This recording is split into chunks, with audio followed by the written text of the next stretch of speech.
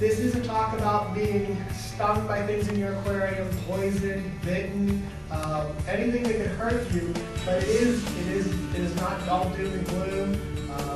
They're mostly just funny anecdotes. Me getting hurt, my friends getting hurt. So hopefully though you learn something and maybe be a little bit more careful in the future. One of the first things you're probably likely to get stung by as far as coral or anemones and hydriods is a carpet anemone. The sting on these guys is pretty powerful. It hurts pretty good. Very sticky. That's actually one of the points you'll notice when looking for an anemone, a healthy one to purchase. If it is not sticky, it's not healthy. The stickiness is them stinging you. And sometimes the stings are rather hard to miss. You know you have a fish geek problem when the first reaction is to run and get your camera after you've been stung instead of removing the nematocysts from your fingers. But that's of course my hand, and I was just cleaning my display tank, and it was a green carpet anemone, and I just wiped it off the glass and just built up enough of a current moving my hand back and forth that the anemone that was normally in the sand just laying flat kind of lifted up from the current, kind of brushed forward and just hit my hand.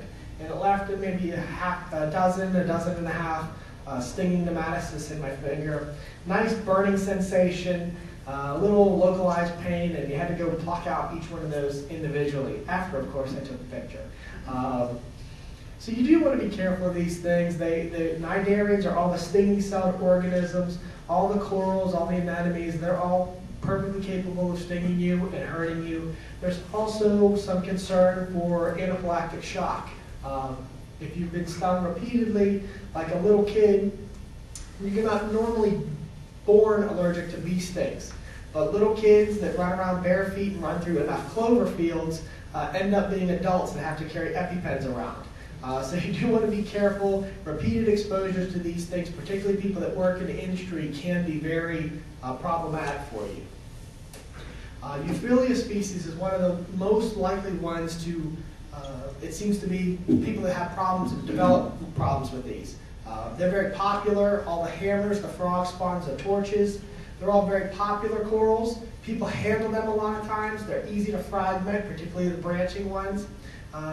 So those are the ones I hear more and more people say, you know what, at first I didn't feel anything, but now after a couple of years, man, when I pick up any Euphyilla, that hurts. And that's a warning sign. Your body's telling you, quit doing that, quit picking those things up.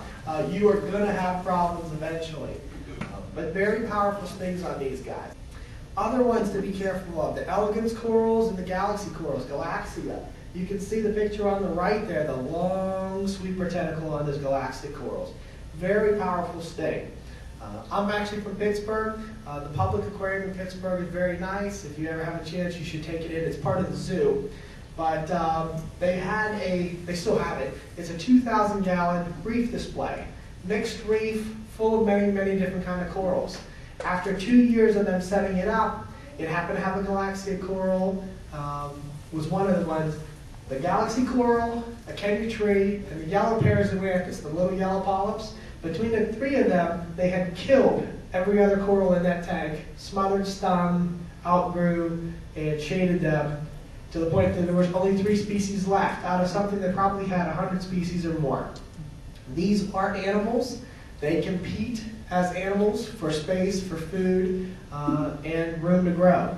So keep that in mind when you're making your mixed reefs.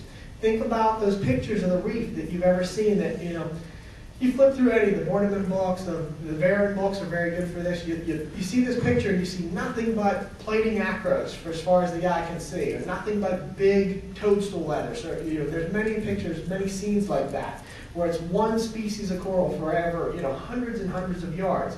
Well, the reason they got that way is they killed everything else in that area over time. And then eventually a typhoon, cyclone, hurricane comes through, rocks them, strips it down to the ground, and everything starts over. But those are the kind of things. It's a competition you're going to see in your aquariums over time. People call it new tank syndrome or old tank syndrome or whatever you want to call it. It's basically them killing each other, whether through stings or chemical warfare. Aiptasia, again, a pest in most people's aquariums, can be problematic for people. One of the most likely ways you're going to get stung and hurt from the Aiptasias is you get an outbreak in your tank, you go in there with chemicals, kalkwasser paste, various chemical injections people market, maybe you do the peppermint shrimp or a butterfly, things like that, and you clean up the display. And you think you have no problem all cared for. And then, you buy this new, mostly it's tank raised clownfish, bangais, and mandarins. They all new ones end up getting washed over into your overflow box.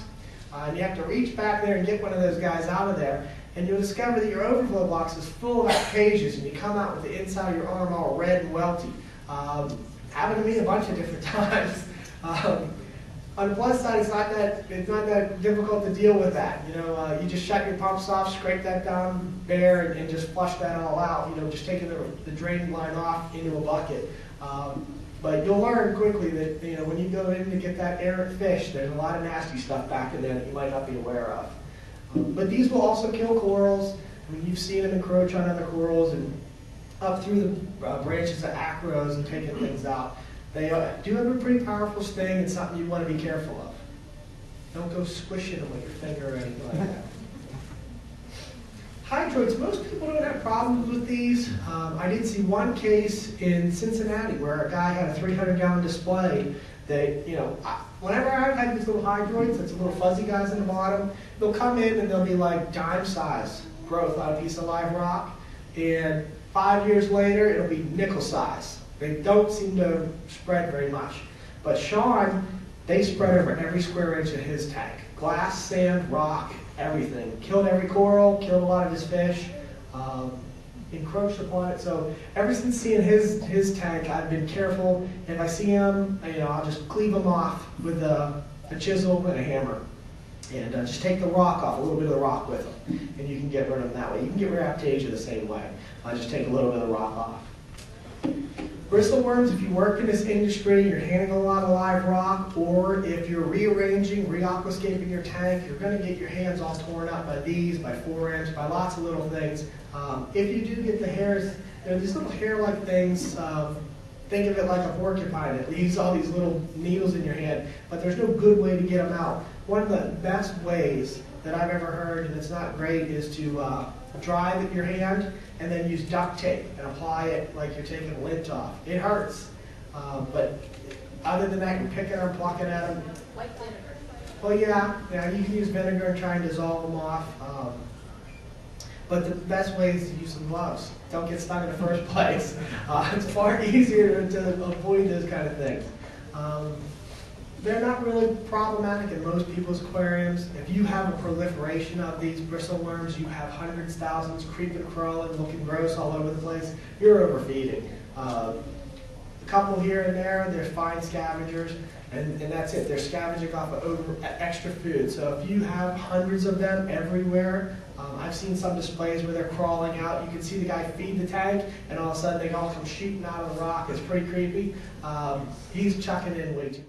Again, handling live rock, there's a lot of things on there that can tear you up. These hard-toothed feather dusters are very jagged edge, cut your hands up, you end up getting some swelling, the skin feels tight the next morning. Little forams, I don't have a good picture of them, but they're the little pink purple things, about the size of a BB, but they're jagged, pointy. You'll see them on rock. They'll tear your hands up real good, very hard, they don't give any food. A lot of live rock. If you're working in a pet store, handling a lot of live rock for customers, you're liable to get a lot of cuts from these, which can be problematic, and I'll show you some issues with that come up later.